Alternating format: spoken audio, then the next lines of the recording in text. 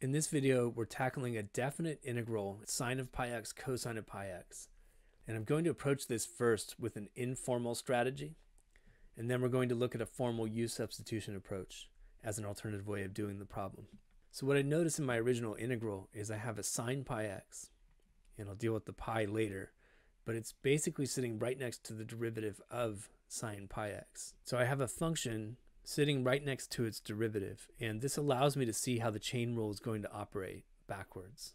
Of course, I should take care of the missing factor of pi real quick before I do anything, and I'm just going to emphasize that I have sine pi x to the first power sitting right next to the derivative of sine pi x. Well, that's going to be cosine pi x times pi, so I've got to put in a factor of pi to actually make that literally equal to the derivative of sine pi x. And of course, I can't just throw around factors of pi whenever I want. I've got to compensate out in front by putting a 1 over pi. So this is really a function composition. The inner function is sine pi x. It's raised to the first power. The derivative of the inner function is sitting right here. And with the derivative of the inner function sitting there, I recognize what the chain rule has done in the reverse direction. So this is just a variable thing to the first power, and that integrates to that variable thing to the second power divided by 2, so I'll put a 1/2 out in front. I still need to evaluate this from 0 to 1/2. I'm going to go ahead and put a 2 pi in that denominator out in front, and then I have the sine of pi times x squared. Plugging in a 1/2, that's sine of pi over 2 squared. In my lower limit, I have the sine of pi times 0 all squared, and the sine of 0 is 0. So that term is gone. The sine of pi over 2 is 1. So I end up with a grand total of 1 over 2 pi. Now I suppose there are varying degrees of formality that we could use if we're going to use formal u-substitutions on this integral. And maybe the ultimate formal approach is to explicitly sub out for that pi x piece. So that's my innermost piece. That's my motivation here. And I'm going to say let u equal pi x. That means du is pi dx is just the derivative of this multiplied by dx. And I'm going to transform my limits of integration at the same time. So when x is equal to 0, I can tell from the definition of u up here that u is going to be 0. And when x is equal to 1/2, u is going to be pi over 2.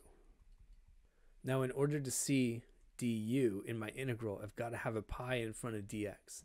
So basically I can just put that into the interior of the integral and compensate for it out in front.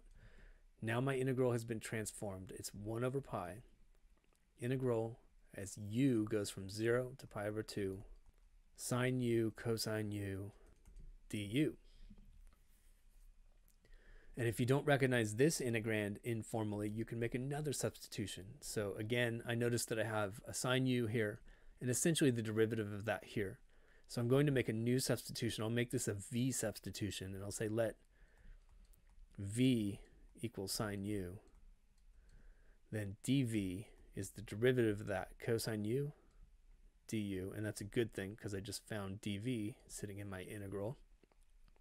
And I can say when u is equal to 0, v is the sine of 0, which is 0. And when u is equal to pi over 2, v is the sine of pi over 2, which is 1. And I've transformed my integral once again. I have 1 over pi integral from 0 to 1.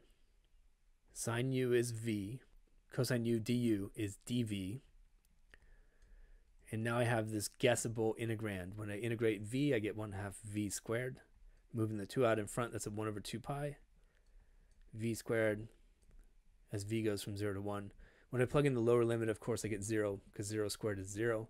Plug in the upper limit and you get 1 for this piece. And I end up with a grand total of 1 over 2 pi.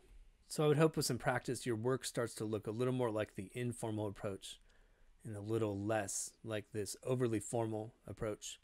You'll save yourself a lot of work doing it that way. And especially when an integral like this pops up inside the context of an even bigger problem, you don't want to have this huge distraction of multiple substitutions happening when you're already dealing with some other larger, difficult problem. If you find the math content on Zach's Lab helpful, click on the Zach's Lab logo on the right to browse playlists and subscribe to the channel. I produce dozens of new videos per month, and subscribing is the easiest way to find new content. Thanks for watching.